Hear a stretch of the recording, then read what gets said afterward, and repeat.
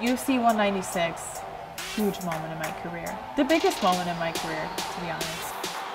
I'm fighting Holly Holm, who's just coming off the biggest win of her career, and she's a champion, and I want her belt. I want to take it from her. It took me almost all of 5 rounds and a come from behind victory to get it done, but I had to throw caution to the wayside, and I had to risk getting knocked out. That's really what it boiled down to.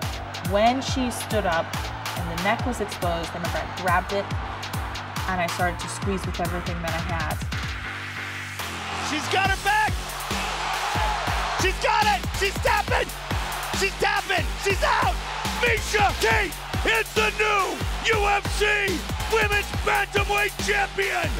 She put her to sleep! Wow!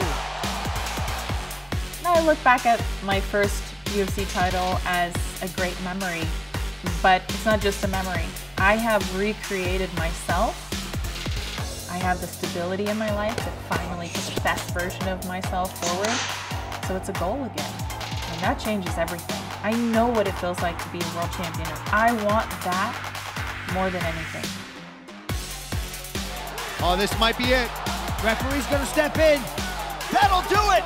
Miesha Tate makes the return a triumphant one. She stops Marion Renaud. This is what I was meant to do. This is my destiny, my purpose in life. The new journey is just getting started. Tate 2.0 is not one fight, it's not 2 fights, and this is a journey to the title, and that's where I'm headed.